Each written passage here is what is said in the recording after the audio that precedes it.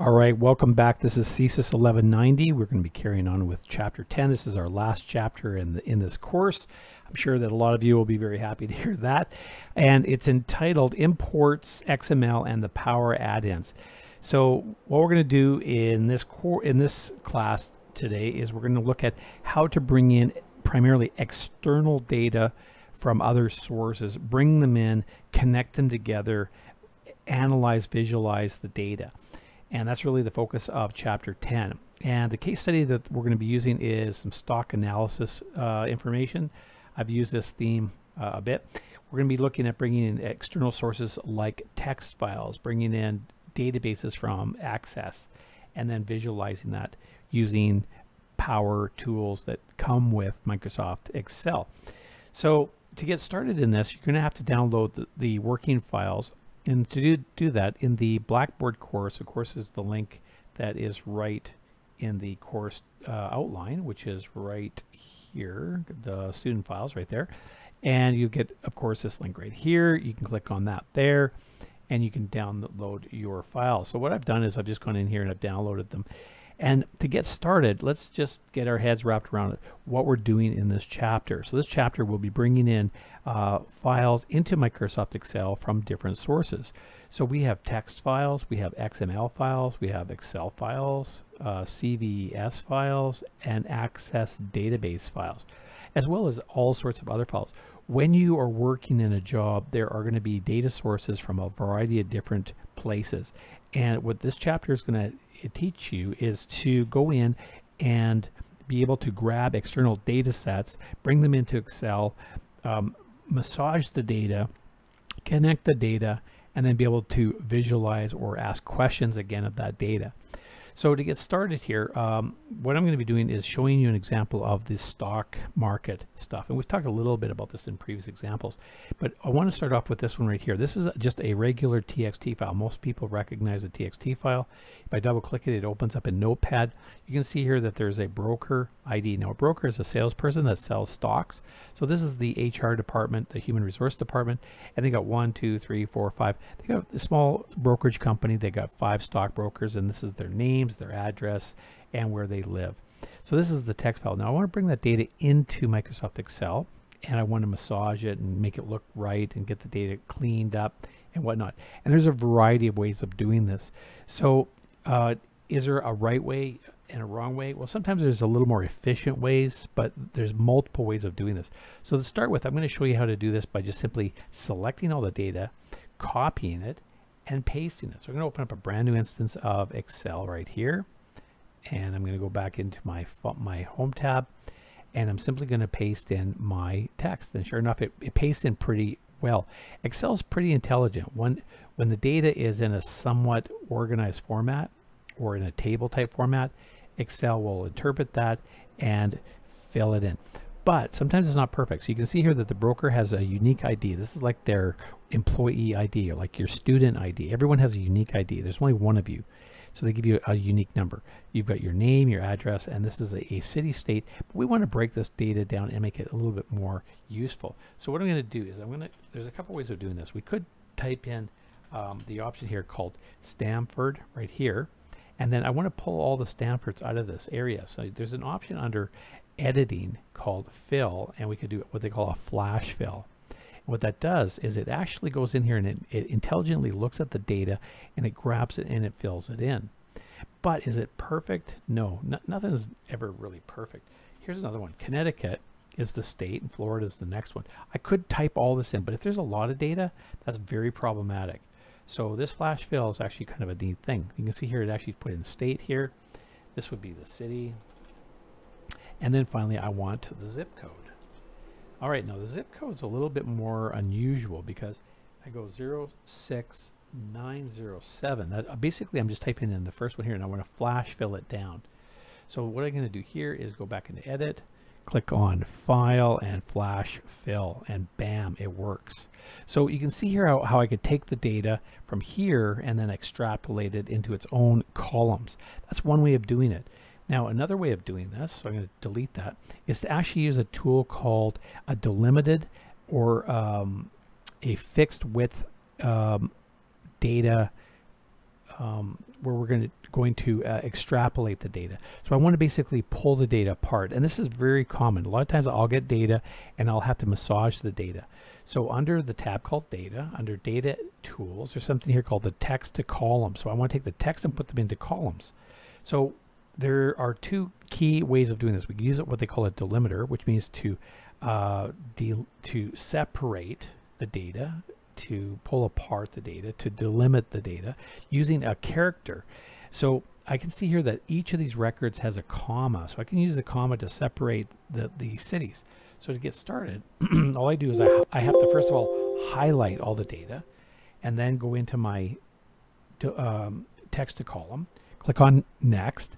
And now what I'm going to do is I'm going to select what it is. It's actually a comma. And when I press comma here, Excel actually extrapolates it for me. And it looks good. I just click on it and it pulls that data across. So now I can do the same thing here. But what is the delimiting character that separates the state from the zip code? Well, you can see there's a space there.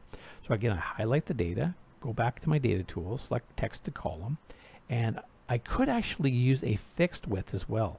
Fixed width, because each of these are exactly the same number of characters. I could actually go across here and say I want to split it right about here, or actually I could just maybe move this over here and say finish, and it would work as well. Now another way to do that would have been to go back and say let's just use a delimiter, and a delimiter would be a space. I can see there's a space there, so I can just say finish and it would do the same thing. Now the other problem is these zip codes are all messed up. You can see here if there's a 0, it drops it out. So if I go back into my home tab under my numbers, I could expand my numbers and say let's customize this field to have a general field that has 1, 2, 3, 4, 5 zeros. When I click on that, it formats it nicely. So now I can simply go back in here and just do a little cleanup, and I can say this is the state, this is the zip code, and this is the city, and I got my data pretty nice. So then I could just one more fix up and I'm ready to go. Now I could go in a little further and say, okay, I want to take all my data here and turn it into a table. So we've done this before. Go into table, set up a table. Yep, and that looks good. And I could even give it a name like broker, and we should be good to go. Now I might want to actually even change the name here, go in here and call this a broker. Good. So what we just did here was we took a text file from a TXT and we brought it into Excel, and we created and manipulated it to the point where we've got the data. Now another way we could have done this is gone up into the data tab and actually imported from a text file. You could do that from here, or you can go into get data from a file and do it here, a text or a comma separated value file. That's a delimited. Comma separated value means a delimited is a comma separated with a comma, and it's broken down into values. So that's another way we could have done it. But this method here just didn't work as well. So if I click on it and it says, okay, well, what file do I want to import? I'm going to go back into my downloads. I'm going to open up my folder here today and click on my broker's TXT file. And I say import. Now Excel tries its best to try to figure out how the data should look at this point, but it does a terrible job. So I could go in here and I could say, well, is there another, is there a space in here, or, you know, is it somehow, you know, try fooling around with these different ones here. This one's pretty good right here. Just using the tab delimiter and say load. And the tab delimiter pretty much does the same thing as just selecting, copy and paste. You can see here it didn't actually extract the data here. I still have to do that. So it's, you know, one or half a dozen of the other. You know, you can pick which method you want to use. When you start using Excel and bringing data in from external sources, you sort of learn little tricks about how to do this more efficiently. So anyway, I just wanted to show that to you. I'm going to take that one off for now. All right, so the next one we're going to look at is how do we get access to data that's in an outside database, like an Excel database. Now, just to show you how this looks, I'm going to go up in here into this transaction. This is an ACCDB file, Access Database. This is a Microsoft file. It's not an Excel file. It's an Access file. And when I double click it and I open it up, it opens up Access right here and creates basically like a spreadsheet, but it's a database. Some of you might have looked at Access before, but this is what Access looks like. It looks a lot like Microsoft Excel. In a way, it's a database, and it focuses on that. So it's got the transactions, the date. Now what you're looking at here is actually the brokers are selling stocks, bonds, certificates, that sort of thing. And these are the clients who have bought those. So this Eric Baker had bought a bond, and they purchased it for this. The selling price was this, and the broker was this. We don't actually know the name of the broker, do we, in this table right here? All we know is their ID. Now we do have in the brokers list, though, we do have their ID. That was Jasmine that sold that. But in the database over here, we don't know who sold that amount. So we're really restricted about how we can, ask questions. Like I can't ask questions yet, like which agents sold how much bonds, in a certain time period. These are really good questions to start asking, but we can't ask those questions because we haven't really formulated the data to get it to the point where we can ask those. It's not in one sheet, it's actually in multiple sheets. So what I want to do is I want to bring this data in. Now, can I select it all and just copy and paste it? Well, that's actually possible, but I don't want to do that because it's messy. So I'm going to just close that down for a moment, and I'm going to open up a new sheet. I don't even need to open up a new sheet because I'm going to go back into data. And this time I'm going to get data, but I'm not going to get data from a text file. I'm going to get data from a database. The database I want is Microsoft Access. Now, Microsoft Access or Excel can import data from a SQL server, an SQL server. It has all these other types of data systems that you can import from. Azure has different databases that it has. You might have heard of Power Business Intelligence. There's online services like your SharePoint, your intranet from companies, or your Salesforce. So there's multiple ways of importing data. It's almost endless of what you can bring into Excel. Anything to do with data, we can bring it in. But in this example, I'm just going to simply show you an example of how we can bring data in from an Access database. So I'll say, let's go in here and go Access database. And today I'm going to do my transactions. I'm going to say import. And it's connecting to the data. Now, what I want to point out here is that the data I'm bringing in here is going to be dynamic. So in the previous example, the brokers one, when I brought in a text file, it's static. It means the data is here. It's not going to change. But the data I'm bringing in now is dynamic. That means that if the transactions change, if someone adds more transactions to the database, it will update this one as well, which is very, very important. So transactions right here. And let's go in here. I'm going to just have a quick look to make sure all the fields are in here. So there's broker ID. Yeah, there's Jasmine's ID. There's the selling price, the purchase price. This looks just like that Access table I just showed you. So now if I go back down into the bottom down here under load, it's going to put it onto a separate sheet and call it transactions. So I've got one here called my brokers. This is static. Nothing here is going to change because I just brought it as a text file. But transactions is actually dynamic. So it's very important to keep track of. In fact, if you take a look at the transactions in here, let's just make an example here. I'm going to actually open up the transaction database in Excel, Access, sorry. And let's open this up. Let's take, we know this was Jasmine. We know this is Eric Baker, the client who bought a bond. And let's say that the selling price was just $128, okay? So I've made a change. So this is some other person in some other department making transactions. This is the transaction department of this company.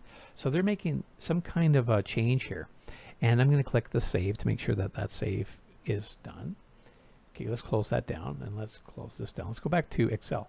So let's go back into Eric Baker's bond. It should be $128.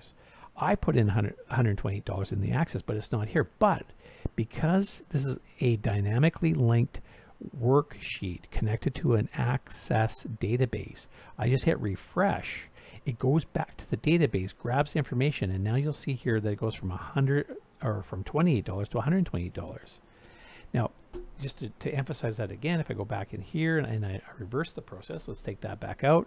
I click on Save in my Access database, and then I click my refresh. That should go from $128 to $28 there. It worked. So it's showing you that it's actually dynamic. So the transactions are dynamic, but the brokers are not, which kind of makes sense because we don't hire a lot of people. I mean, that's a very rare thing we do. So we can just go in here and add a new, a new broker. I could go in here and type in myself. It's Ryan Caldwell. It's a new broker, right? And 1, 2, 3, Howe Street. Oh, there you go. Howe Street's our stock market street here in Vancouver, BC, and whatever. All right. Oh, and by the way, since I'm here, if we wanted to fix this, like sometimes we don't want all capitals, we want to put those to the proper case. We can use a function here called proper. And if I go proper and I click on the name of somebody, it puts it into a proper capitalization. But this is a formula. So what I'm going to do now is I'm going to simply copy this. So I'm going to go back up here and say copy all this, and then I'm going to paste it back over top of all of this, but paste it as simply as a value. There, I'm done.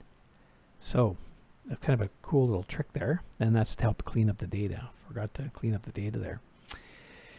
All right, so that is giving me my static brokers, and I'm getting my dynamic transactions. Now, Ryan hasn't been entered in here, so I haven't entered any of this in, but I could type in, like, if I go back into my Access database and I make some changes here, let's say that 1, 2, 3, 4, and I go down here and I just say, maybe I put myself in as a few of these here, right, just to see if I can add some data. There we go. Don't forget to save it and close. All right, so just to see if that worked, I'm going to go back into my data, and I'm going to select my refresh. So my refresh, I can hit refresh here. That one is another refresh right there. And these should all turn to 111. There, perfect, it worked. So now I've added myself as a broker now. All right, so that is kind of explaining how we can bring in different types of data. Now, there is a lot of different data. The book goes through another one called XML. So what I want to do is I want to show you how XML works here next. All right, in the book, XML, it's an extensible markup language. It's a language used to transmit data used over the web. A lot of websites that have data use XML formats to display and organize their data. So this is a very good thing for every student to understand what XML data is, that extensible markup language. So whenever you're dealing with data on the internet, you pass data tends to go in an XML format. What does it look like behind the scenes? It kind of looks a little bit like HTML, where you have an opening kind of tag and a closing tag that encapsulates a bunch of data. So you can almost think of this as the table, this is the field, and this is the data itself, 3. All right, so there's the table, the field, and the data. Now, to give you a more elaborate example of this, let's go back in and we'll have a look at some of the data that's in here. So I have one here called contacts, and if I double click on it, XML files are regular text files. All right, so let's go here, and I'm going to go back into, this is my, trying to find the right one. All right, found it. All right, so here's a larger example there. So there's the table account. Then within account, there's a field called the account, probably number. Then there's the first name of the person, the last name, and then the type. And that's the end of this account record. So the next table, we have another record, and here's the data. So we have, again, the table and the field and the data itself. And this is a perfect example, and it goes on and on and on. The reason that they do this is so they can transmit this data over the internet quite quickly, and then the XML is then formatted into a particular format, into a grid or a table, once it arrives at the browser. So that's why data is organized like this. All right, so that's a sample of that. Another one here, let's go back into another XML. So here's one called books. To Kill a Mockingbird. Okay, that's not really what I want. I'm going to open this up, I think, in my editor, and it's not going to work. It keeps defaulting to my browser. So I can tell that. You can see here that this symbol is connected to a text editor. This is not. So what I can do actually is I can go back here and say I want to open it with the Notepad program. Okay, so here's another example of some data, and you can see here in my books I've got a table called books, and I got a field in there called title, and then I've got To Kill a Mockingbird. There's the author, there's the author's last name, that when it was copyrighted, and the international book number right there. And then the next record, and so on and so on, right? It just keeps adding it up. So these are examples. So to see how this works, or how do you bring in an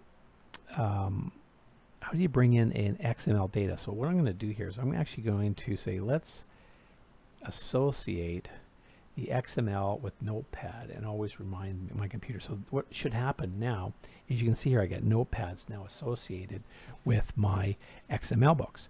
So if I click on my contacts, it automatically pops up in the Notepad. Little tip there for you guys. All right, but let's go into Excel and do this. So if we go into Excel, I want to bring in an XML file.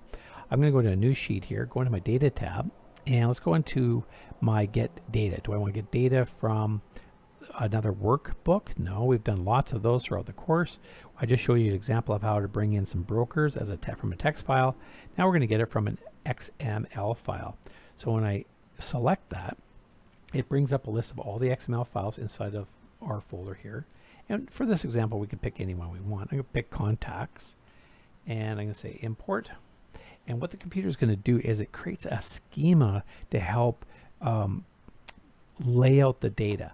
And this is what it looks like. So that XML file that we looked at earlier, it will actually format it to look like this. And if I click on load, it takes the XML file and it will connect it. And that is also dynamically connected. You can see up here, this link right here is it's currently linked. If I don't want it linked, I can always select that, and I can permanently remove from the query in the sheet, so I don't have that link anymore. So if I want it back, I'd have to, re-import this, but I'm not going to do that. All right, so that's another way of bringing in some more data. Now, there is another way to bring in data, and that's dynamic data through a web page, for example.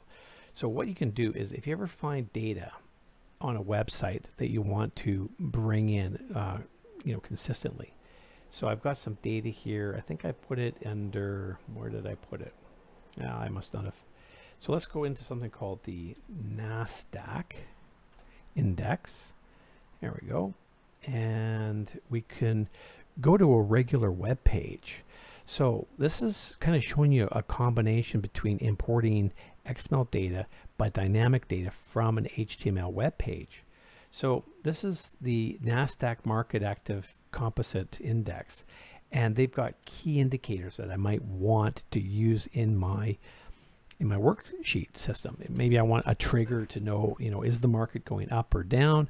Maybe I want to know what the bond prices are, the currency prices, what have you. And I can actually go in and find data that's dynamic. So this is a third-party outside source that I'm going to bring into my spreadsheet. So to do this, I'm going to go up into data. I'm going to go back into get data. Now this time, I'm not going to go into a database or Azure, but I'm going to go from other sources. Specifically, I'm just going to go out onto the internet, onto the web.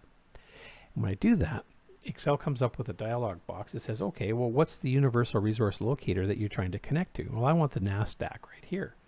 Once I click on OK, the computer goes out and it scans the site, and then it organizes if there's any XML data tables that have fields and they have data in them.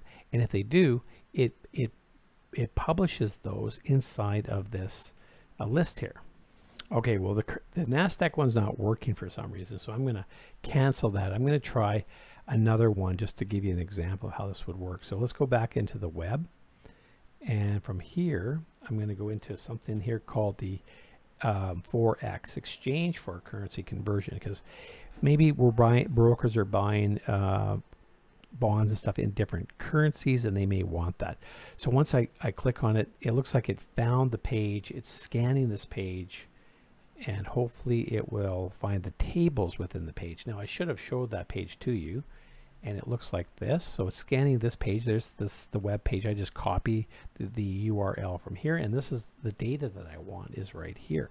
I want to know what the Canadian, the British pound are, or specifically the Canadian dollar. How much is the Canadian dollar? Because that's our currency, so I'm kind of curious about that. And it is just not working here. So I might have to go to another one, or it could be my internet connection here. All right, let's try this one. So I'm going to go a little deeper into the Forex exchange, and here's a table right here, and I want to see if I can grab that table and bring it into Excel. So again, I'm going to give this one more try here.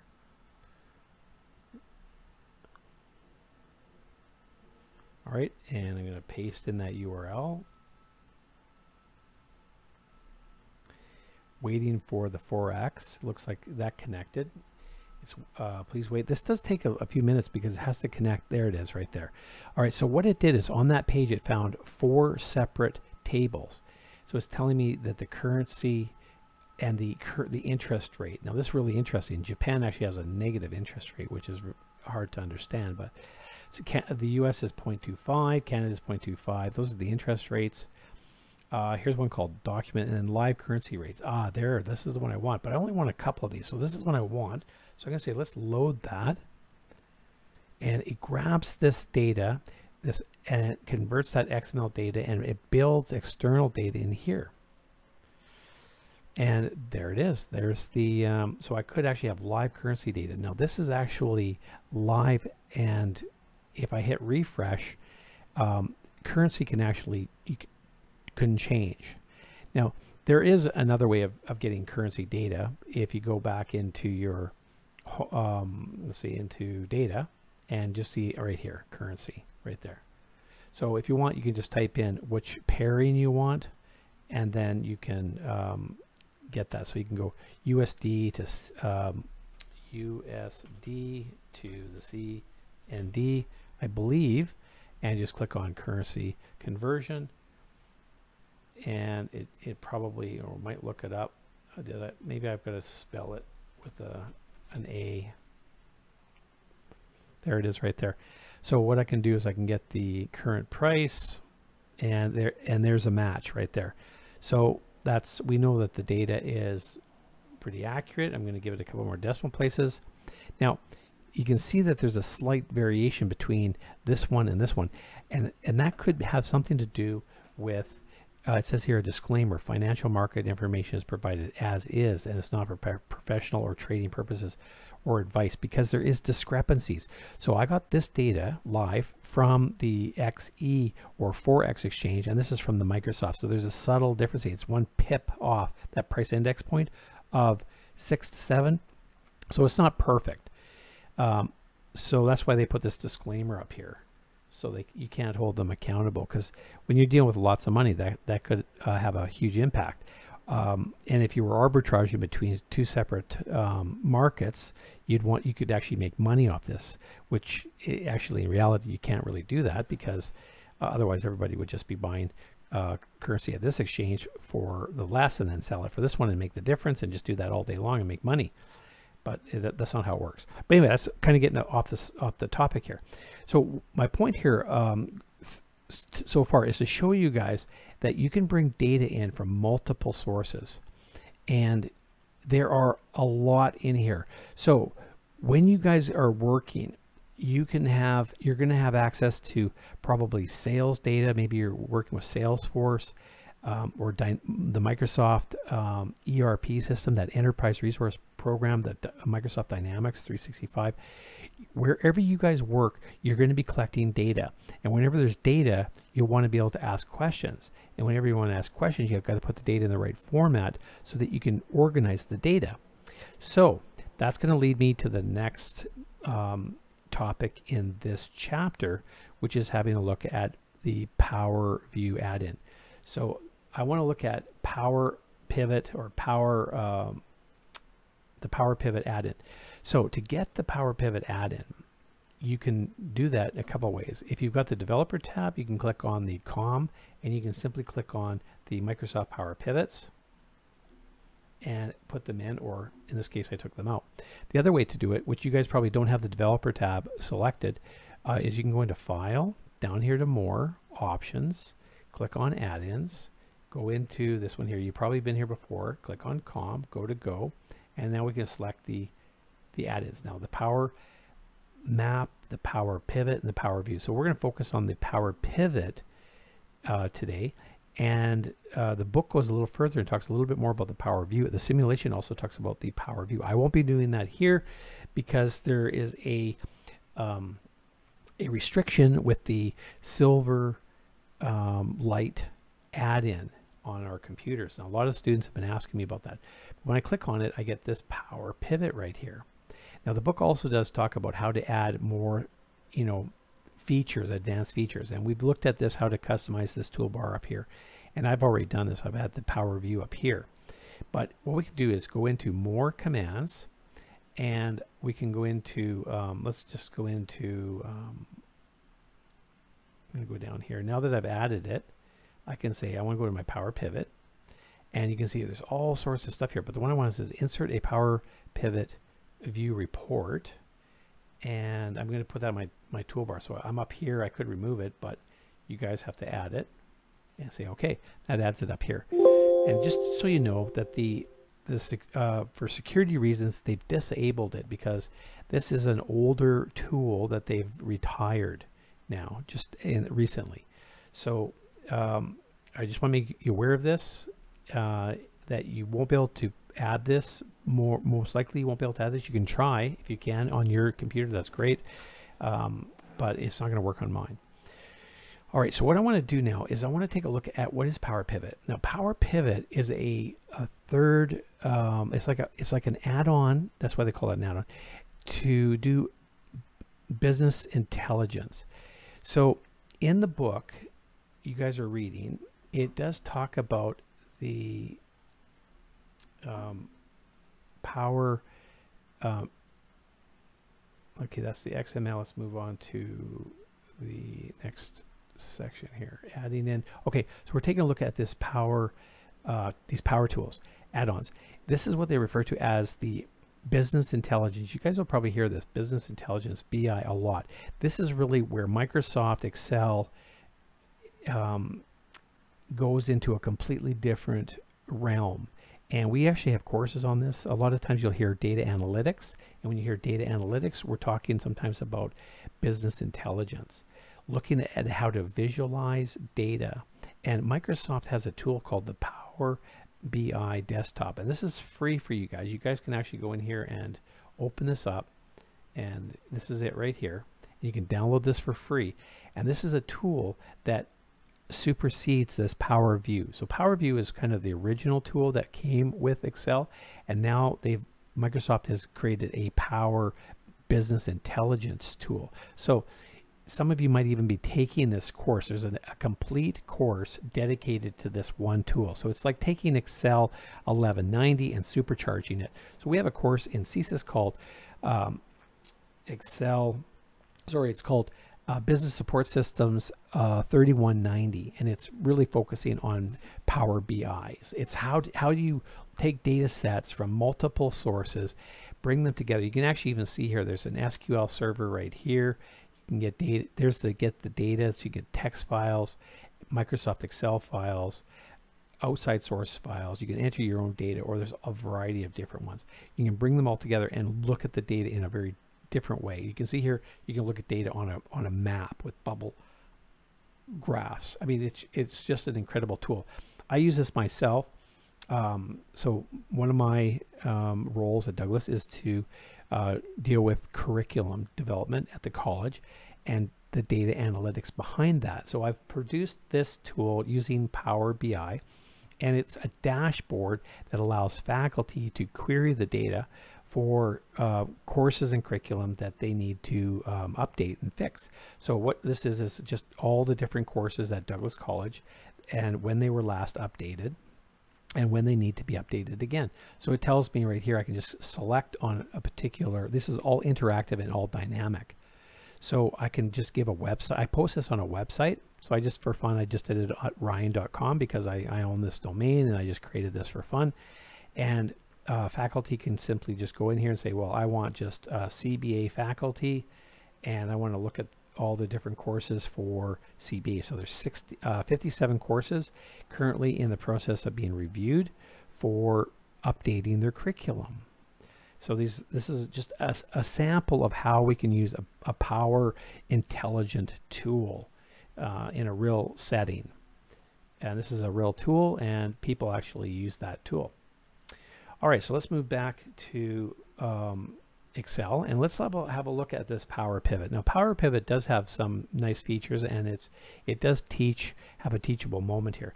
So what I'm going to do here is show you that when you have added Power Pivot, what we're going to do is look at what they call Manage Our Data. So when I click on this tool here, it opens up a third-party software tool. This is kind of like the old-fashioned Microsoft Power BI. They call it Power Pivot, and it's good for you to be aware of it. So what this does is allows us to bring data into this system here. So there's Excel is one system, and the Power Pivot is another system. Once it's in the system, we can then join together multiple data sets. So for example, I've got two real data sets that I want to work with. I'm going to just talk about these, and these other ones here I'm just going to get rid of so they're not confusing. So I'm going to get rid of all those, and let's just delete those. Delete. Perfect. So I've got brokers. Those are my people, my salespeople, and this is the transactions that they actually worked on. What I want to do is I want to ask a question that says, how much did an individual broker, so let's say Ryan or Jack, sell during certain times during this period? So these are individual transaction numbers, and this is the date it was sold, the customer, what they bought, what the purchase price was, what they sold it for. So you can see here that they made a bit of a profit, and who the agent was. But I don't know who the agent is. I have to go look them up. I have to keep going back and forth between those two. So what I want to do is I want to join these two sheets together in what they refer to as a relationship. We want to create a relationship. But remember, like any good relationship, you need to have a common bond. So what's the common bond between the transactions and the brokers? Well, the brokers has a field here called the broker ID, and the transaction has something here called broker ID. The difference is brokers, there's only one broker and one record. The transaction is that you can have one broker but have many transactions. All right, keep that in mind because that's going to be important later. All right, so now what I want to do is I'm going to take my brokers and I want to add this brokers to my what they refer to as a data model. So when I click on add to the data model, it's going to give me an error message here. Okay, so let me just see if I can get over that. All right, I had to fool around with this a little bit, and part of the problem was I had opened up the Power View and it had crashed, so I had to reset that. And the other thing was I had to take the table here and put it back into a regular table. So this, you can see here, this is in a table design, and I had to convert it back into the range. There we go. So now I've got a broker here of data, and I've got a transactional data. So if I go back to my broker data and I go back to A1, I can go back into my Power Pivot and I can say, let's add this data to my model. And it's going to take the entire table, including my headings, and it's going to add this. So it opens up the Power View, there it is, and it formats it. There we go. And let's see here, data model change, select the workbook to get these changes. Okay, and let's turn it off. Both of those are okay. I'm going to shut those off. Good. Now under the transaction, I'm going to do the same thing. Go back to A1, go back up into my well, I can't go to data too because under outline, let's see, under is it what data tools, there it is. There's also the data manager here option right there, and so there's multiple ways of getting access to that, right? I could go back into here and I can select add the data model there, and I want to add this one as well. So I'm adding both of these to my data model. All right, so there we go. We got both of these entered in. So what happened is I've added in my my first table, that's my brokers. You can see that down here, table 1. And table 2, I've entered in as my transactions. Kind of like Excel. So keep that in mind. The Power Pivot is a separate program from Excel, but they work together. Now that I've done that, what I want to do is create this relationship I talked about. So now if I go back in here under the Home tab, in this group here called View, I can create what they call a diagram view. And a diagram view is basically just showing me the fields of each of those tables. So if you remember this one here, I'm going to just name it. This is the broker. And this one over here, I can double click that. That's the transactions. Is I've got one broker for possible multiple transactions. But what I want to do is I want to create a relation. I want to bring these two together. So like if you want anything to come together, we need to have a common bond. So what's common again? The broker ID. So I have a broker ID on this one and I have a broker ID, so I can join the two together by simply grabbing this, dragging, and connecting it to the broker ID. And what that does is it creates a relationship. And the relationship that there's a one-to-many. Of course, like all relationships, it's never equal. But you can see here that there's one broker, but in this one here, there's many transactions that can occur. So they call that a one-to-many relationship between those two data tables.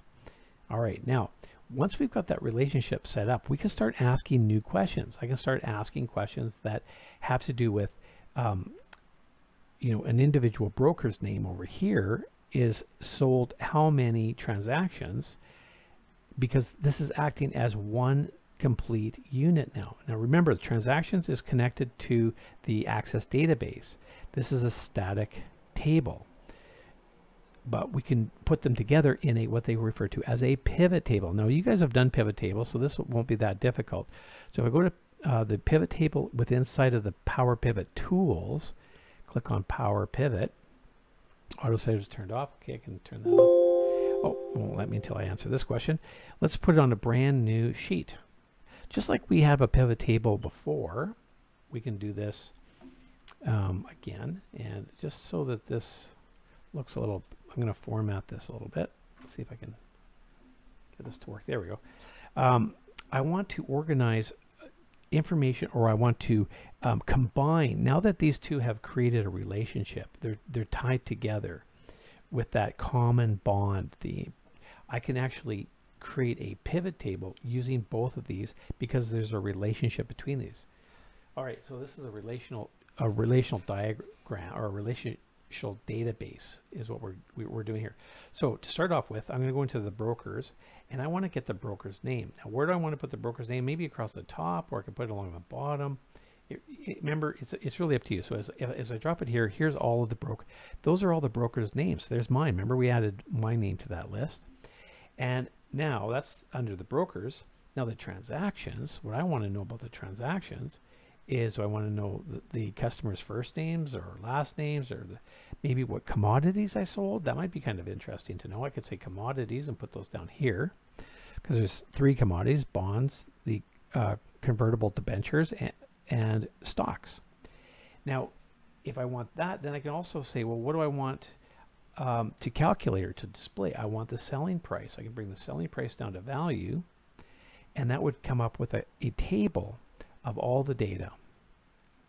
That's pretty neat, because what we've got is 2 separate tables from 2 different sources of data joined together in a relationship, displayed in a pivot table. Now we could take it a little bit further, and we could say, well, let's do we could also sort this by the date. We could filter by date. So I could ask questions now based on date. So do I want it on a particular day? I got multiple selections here. I could go from, from here, all the way down here, and it would just show me those dates. All right, or I could just go back to all. I mean, I think I could even go back into my data and create or insert a slicer that was based on date. I think that might work. Maybe too many. Yeah, it might be too many, but because I can select these, but that just doesn't make a whole lot of sense. So let's pick something else. Let's do it on, let's do a slicer, insert a slicer based on maybe the broker ID even. Okay, so I got these are all the broker IDs. Okay, so if I want to find out what Ryan did. I know I'm that one right there, and sure enough, that's what I've done. Okay, there is Julius, Jack, and so on. Jasmine, Christine. Okay, and then those are all the brokers. We can add a little dynamic tool to that list as well. All right, so hopefully this gave you guys an idea. I don't want to spend too much more time than that in this particular class, because I've gone over this stuff pretty quickly. You guys can go back, watch it again, pause, and whatnot. But I hope that made sense. And if we have a look at the book, you know, we've really had a look at how to import data from external sources, like how do you import text files, how do you import a database, and how to even connect to other outside sources, external sources like you know, the NASDAQ or currencies or whatnot. How do you manipulate text data, you know, text to column? I think we went over that as well. Something I didn't explain was a formula here, how to join together two text files, two text fields, which is one, or how to substitute. I'll let you guys have a look at that. I did show you how to do the flash fill feature and how to manipulate text manipulation, of how to take a text and put it into the columns. We did spend some time talking about XML and how the syntax works, how you can import XML data, and we looked at a little bit about the Power Pivot function and the Power BI. So the only thing I didn't do is the Power View, and I think I'm going to need you guys to go in and do that in the simulation, because the Power View doesn't work on the I think they retired it in 2019, or the end of 2020, I think is when they officially retired it, but it's no longer available. They've replaced it with the Power BI. All right, so that pretty much wraps up the chapter number 10, which wraps up the course, and it wraps up all of the lectures. So this is it. This is the last one for this course. I hope you guys learned lots of stuff, and you'll continue to learn more stuff. I do encourage you to have a look and continue your education in or LinkedIn Learning, I should say, because as a Douglas College student, you guys have access to LinkedIn Learning. I'll just, you guys have probably been in here lots or checked it out. And there are, I've got some recommendations that I've been posting up most weeks in this course. But if you guys want, you can do a course on Power Pivot, and you can learn a little bit about that. There's a 25-minute on Power Pivot for beginners, and I will recommend this one. You guys can data. All right, it's only 25 minutes, and it gives you another perspective of how to access your source data, how to create and manage data relationships. There's a good one. We just talked about this. They go a little further and talk about how to do calculated fields or additional information. For example, taking stock data and extrapolating it, making your own calculations, creating measures, and then there's a little quiz on that as well. They also talk about known performance indicators, which is a good concept, good term to know about, and they go into the charts as well. All right, so for 25 minutes extra, this is very worthwhile doing it. And when you finish it, it'll show up on your LinkedIn profile.